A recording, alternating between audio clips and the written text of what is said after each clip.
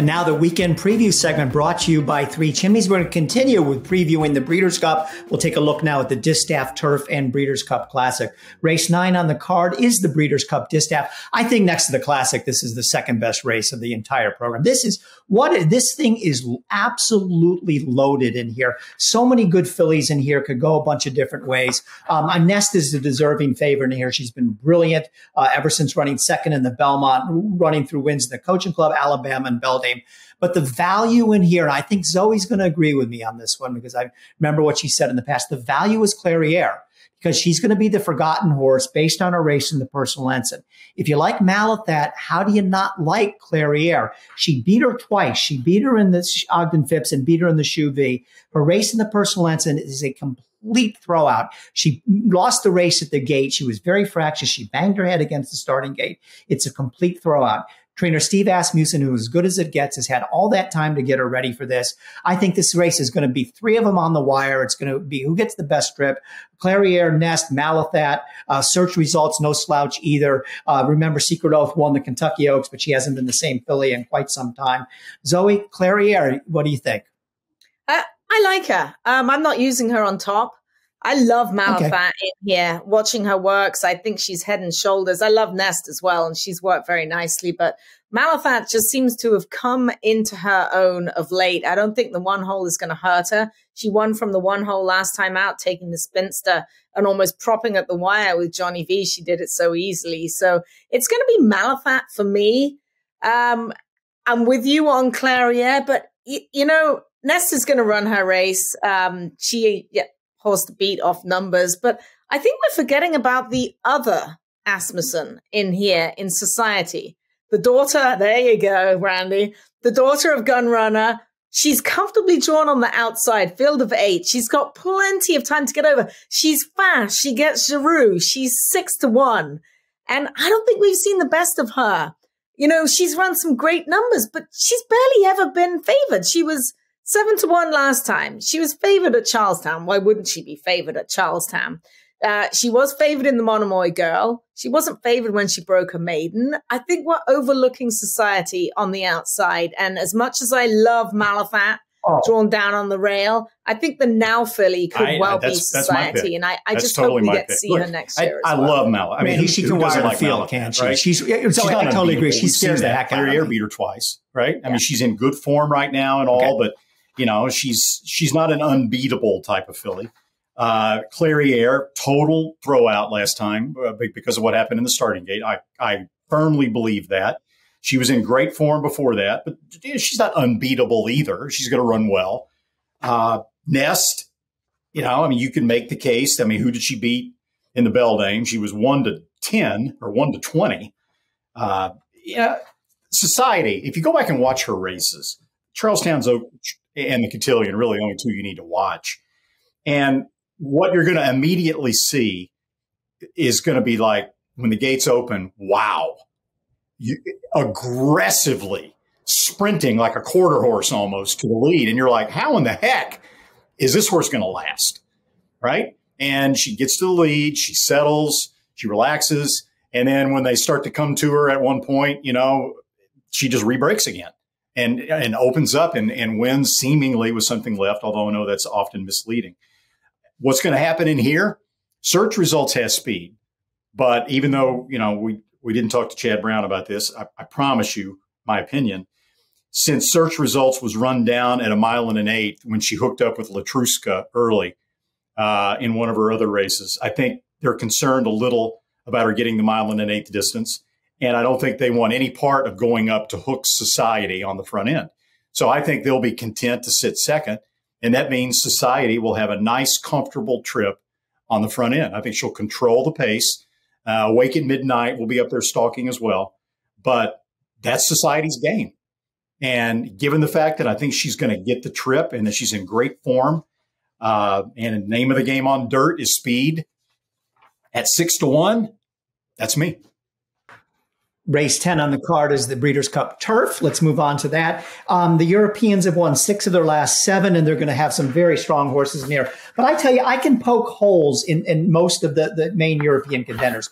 First of all, Rebels Romance, 3-1 in the morning line. You got the Appleby factor, but the horse has won his last 2 Group 1s in Germany. German racing is just not as strong as France, Ireland, and England. You can't take that and look at it and equate it to what you see in the 3 main countries in Europe. The other Appleby horse in here, Nation's Pride, Randy, it just isn't all that fast. I mean, another horse looked very good beating 3-year-olds in the Saratoga Derby and the Jockey Club Derby Invitational, but that 96 buyer number doesn't do a whole lot for me. Misdrift at 11 horse at 6-1. I know Soft last time out in the Arc de Triomphe, anybody can run poorly in that race, but it's just not in good form right now. Hasn't won in ages, all the way back since August 18th of 2021. So I think that there's, like I said, I'm going to poke a hole. I got some knocks in every single one of the main European contenders in here. So if I'm going to go for an American horse, I'm going to go for Warlike Goddess. I absolutely loved her last race.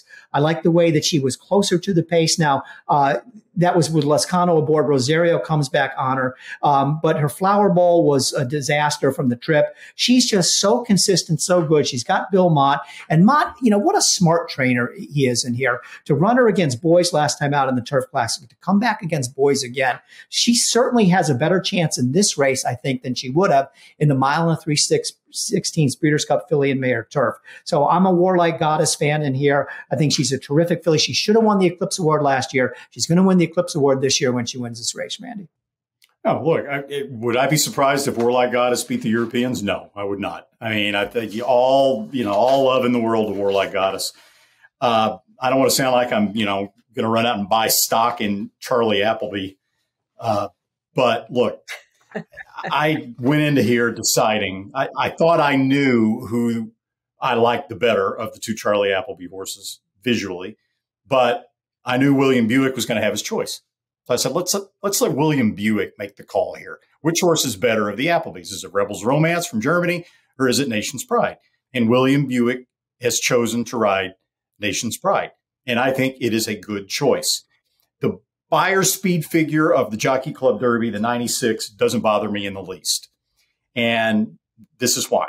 Last year, Yibir was shipped over by Appleby to run in the same race, the Jockey Club Derby, and he won it, and he looked pretty good winning it. He got a 94, if I recall, 94 buyer speed figure, and they took him back to England, and they brought him back for the Breeders' Cup Turf. And as a 3-year-old, he took a big step forward when they got him back to the 1.5-mile turf, and he ran 10 points faster. He ran a 104, coming from way back, nailing the speed at the wire. To me, Nation's Pride was far more visually impressive in the Jockey Club Derby than Yibir was the year before. If you look at Nation's Pride's 3 races in the United States this year, he's been here and back 3 different times, so he's accustomed to it. I think he shows a great progression already. In his first start, the Belmont Derby, I hated Frankie Dettori's ride. I thought he rode him very passively early, and he got himself shuffled back, and he was way too far back. He wound up, 4 wide on the second turn. Still finished well to be narrowly beaten by Classic Causeway, a horse that he should have been able to outrun in his sleep at 1.25 miles. Came back in the Saratoga Derby, Dettori off, William Buick on. He, as you see happen a lot of times with these European riders when they come to America, especially Ryan Moore, William Buick rode Nation's Pride very aggressively out of the gate, wanting to get him into the race as opposed to his previous start with Dettori. And rode him so aggressively that you wondered how he would finish. But it's Charlie Appleby. It's a European horse. He finished very well. He went by Classic Causeway. He won. He was drifting a little bit, wandering in the stretch, probably because he was used so much early. So I was very interested to see if there would be a progression third time out in the Jockey Club Derby. And immediately you knew there was, because he put his back to Frankie Dettori. He put Dettori right into the race at the start. Didn't have to urge him at all. He took him right there. And the pace wasn't that slow.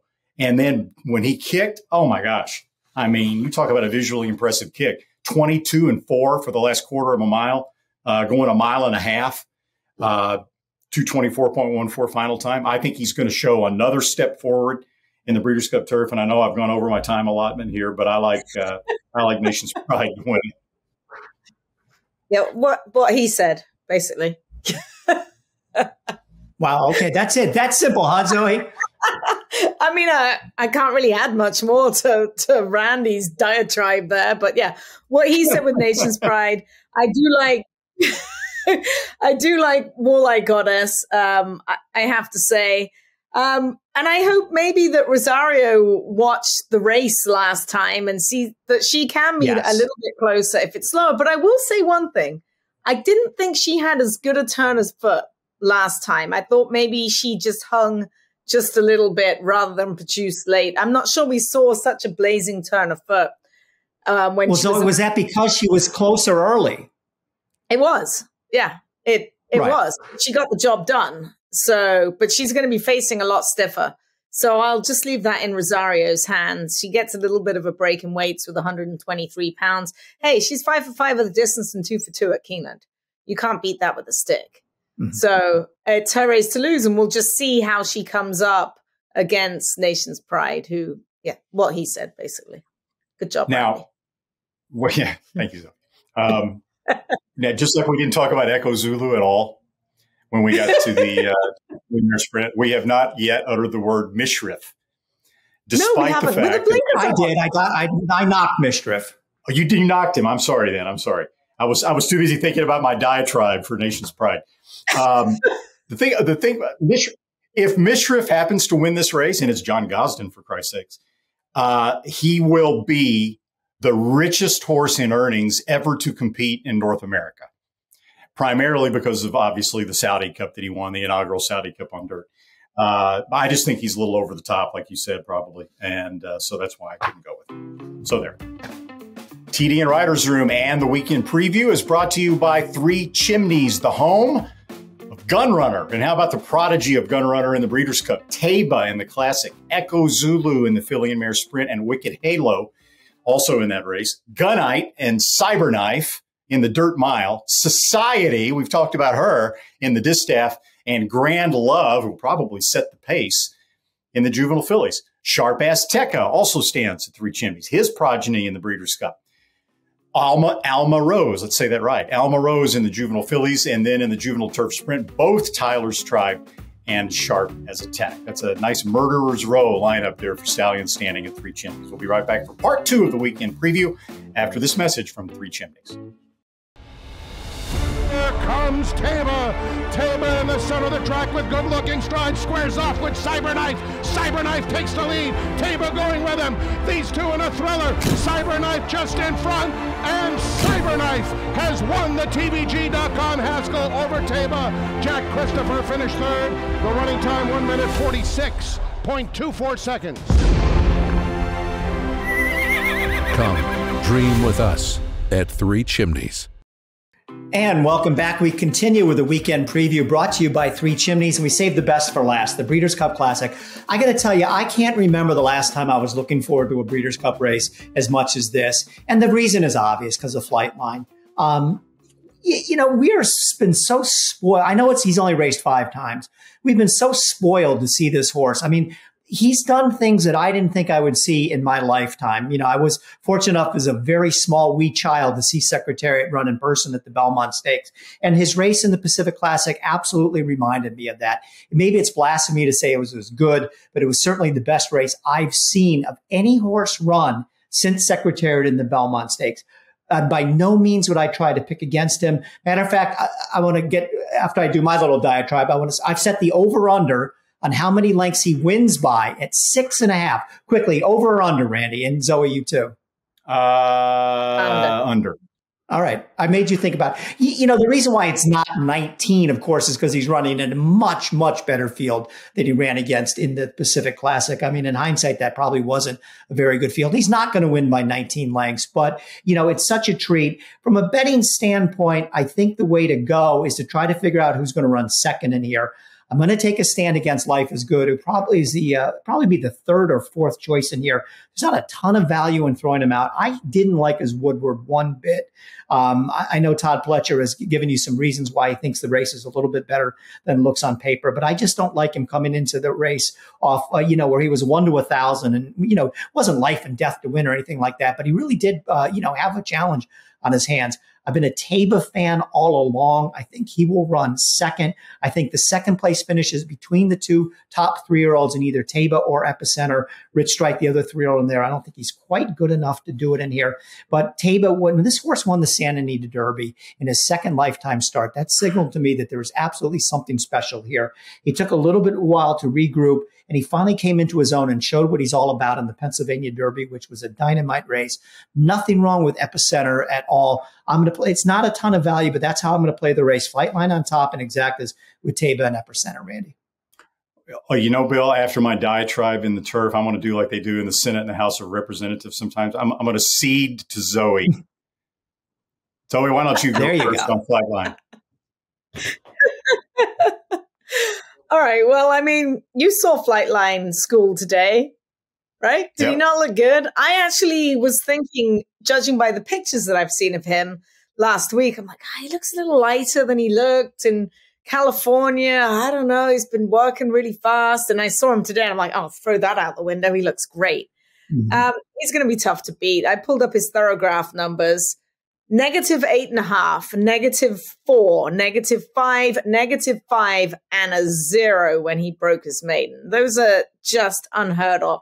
Nobody's touching him. I mean, he can go back 10 lengths and he's probably still the best horse in the race. So it's Flightline for me of everything I've seen. I thought Taba looked terrific schooling today. Just like a copper shiny penny by Gunrunner. He looks like he's put on weight since he got here, to be perfectly honest. He's going to get a great trip from the rail under Mike Smith. He's probably going to be sitting in the catbird seat. It's going to be really interesting to see how fast they go into the first turn. Because you got Taba pegged by Life is Good, who they slapped the draw reins back on him this week. They took him off at Saratoga because he'd gotten to where he would acquiesce with the rider and just relax. But he's on his game. And when he's wearing his draw reins, he is on his game. He's been super tough to handle. So I think he's going to be as sharp as a tack, pun intended. And what are we setting the over-under at for the opening quarter? 23 overall? 23 and 2? No. Running down the stretch, straight line, 1.25 miles, 22 and change is the norm. Wow. For the Breeders' Cup. Yeah. 22 and something like this. I would say obviously with 22 and 3. Randy, how far in what's after the first quarter mile? Life is Good is in front by how much? Where is Flightline? After the first quarter, I'll say Life is Good is in the 3 to 4 path around the first turn, probably a length and a half ahead of Flightline. Okay. When they turn up the back stretch, I think Flavian Pratt will go to about the 8 or 9 path going down the backside, while Life is Good is still well off the rail, because I think Pratt is going to try like heck to keep Flightline from getting too aggressive and putting him too close to Life is Good. I think he's going down the back stretch. It doesn't matter how wide you are. I think he's going to be way the hell out to the crown to try to get Flightline relaxed. So I think they'll go 22 and 2, 46 flat, and then probably 109 and change for 3/4 mile. I didn't want Zoe to have to say what he said for 2 races in a row. No. The only scenario that I can see Flightline losing, and this is possibly a stretch, but here it is. Both Life is Good and Flightline have similar styles in that it's almost like there is a stoplight at the 3/4 pole, 6 furlong pole, and it switches to green when both those horses get to the backstretch. They want to go. Right. You saw it in the Pacific Classic, right? Flightline just literally dragged Pratt to the lead at the 3/4 pole. That's when Life is Good wants to go. And I could see Life is Good taking off like a bat out of hell at the 3/4 pole because he's very aggressive right now. And I could see Flightline getting aggressive with Pratt and wanting to go after this horse. Who is this horse? I'm supposed to be in front. You know, these horses are supposed to lay down when I run up to them. And he's never chased a horse as fast as Life is Good. And if he gets too competitive too early, and if he gets up there head and head with Life is Good, and they go screaming down the backstretch, and because Life is Good, you know how fast he is. And if they're 10 lengths ahead of the rest of the field and they get to the quarter pole, and Flightline has put Life is Good away, and he's 2 lengths in front, but they've gone 109-1 or 109-2, that's a scenario in which I can see an Epicenter or a Taiba perhaps running down Flightline. But interesting, funny, as usual, conversation with Bob Baffert this morning. You know, I asked him about Taiba and how he was coming up to the race and where he thought he would be early in the race and all that. And he said, the good news is Taiba loves a target. The bad news is he's got to be able to see the target. Bob thinks that Flightline is, in his words, American Pharaoh as a 4-year-old. Right. So it's going to be, it's going to be a fascinating race. I think it's Flightline's race to lose. I'd love to see him go off and, as they say, run off the TV. I think he'll win, but that's the only scenario that I could see him with maybe a chink in his armor. Zoe, what do you think about that as a former rider? Do you think that Mike Smith is just going to sit there when they pop the latches? Because he's in the one hole. I can't see him just sitting there and getting covered up. I think he's going to be. You think Tavis? Yeah, I just don't think he's fast enough. And I can't see Smith really sending him to try to go after. I realize what you're saying about the one pulse, but I just don't see Smith. I mean, he doesn't want to get involved with it with Life is Good early. He can sit that comfortable third or fourth trip. What Mike Smith told Bob Baffert is that when Taiba leaves the gate, you think he's going to be in front. And then as soon as he drops his hands back on him a little bit, the horse gets the message and is like, okay, I'm fine. And then he kind of comes back to him and he allows himself to be placed where he wants to be placed. Now, where that is up to Mike Smith. So I think he's going to be trying to be as close to Life is Good. I think Life is Good is going to go. Mike's going to get to the outside of Life is Good, hold that position, and then Flightline will be in the middle of the racetrack, like you said, going down the backside. Interesting. I think he's going to be a lot closer than you give him credit for, because that horse is sharp right now. Super sharp for him. Will he be second in the early going instead of Flightline? I think so, yeah. Okay, interesting point. Makes the race even more interesting. That all works out.